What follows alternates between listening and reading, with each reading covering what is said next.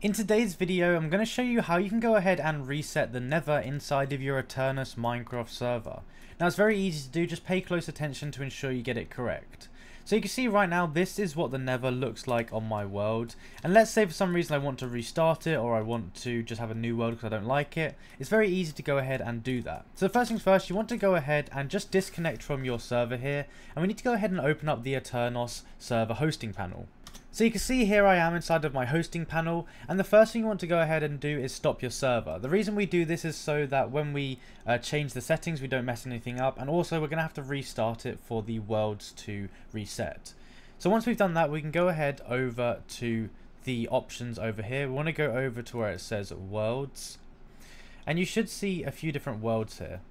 Now again, if you're like me and it's your first launch, you'll have to save it, otherwise it won't show up here. So make sure you go ahead and save, and then it will show up here, your Nether world.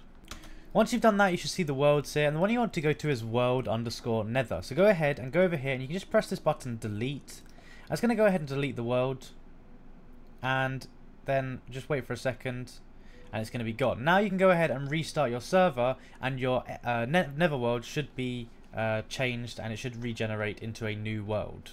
And it's really as simple as that to go ahead and do. So if you enjoyed the video and found it useful, be sure to like and subscribe, comment down below that it helped, and let me know if there's any other videos you'd like me to make about Minecraft or any other game in particular.